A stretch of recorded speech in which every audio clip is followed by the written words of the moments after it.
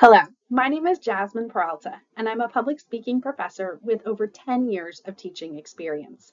Welcome to the course. The purpose of this video is to acquaint you with the strategies that I plan to use to foster effective communication in our class, how we will overcome challenges to communication, and how effective communication creates a positive classroom environment for everyone. To start, let's begin with how we will foster effective communication in our class. First, I believe that effective communication starts with respect. When the members of the class respect each other and the instructor, then community can begin to develop. For me, this will start with learning your names and build from there. Second, I will communicate with clarity.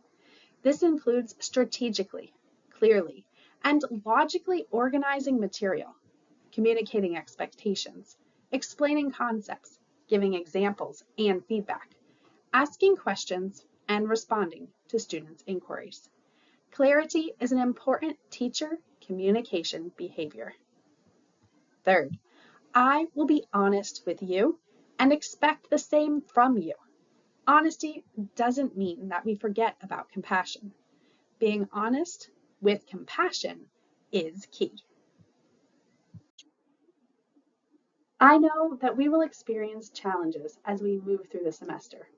These challenges could be related to differences of opinion on a grade or different personalities. There are 3 universal pieces of advice for having a productive disagreement. First, articulate. Understand and be able to clearly express what the clash is about. Second, empathize. Consider the other person's point of view. And finally, have courage. An honest conversation that recognizes your different perspectives will propel you both forward. When we have challenges, which I'm sure we will, I will make every effort to come directly to you. It's important to work out our disagreement privately and with this respect, and I hope you will do the same with me. Interpersonal conflict is inevitable, and conflict arises between myself and a student or between several students. First, I believe active listening is critical.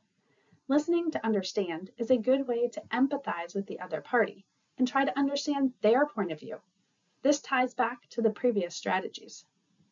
Second, speaking in haste often adds fuel to the fire, but thinking before speaking can help de-escalate conflict. I intend to pause, breathe, and strive to show compassion and respect with my response. Active listening and thinking before speaking are 2 ways to de-escalate interpersonal conflict. Effective communication is key to both your success as a student and it creates a positive classroom environment. My goal is to motivate you, make you feel good about yourself and your abilities, promote your enjoyment of the learning process, and create positive attitudes about the class and the subject matter. Public speaking is a valuable skill. When I build you up and communicate effectively with you, you will feel more supported and be able to be more successful in the class. Together, we can have a successful course.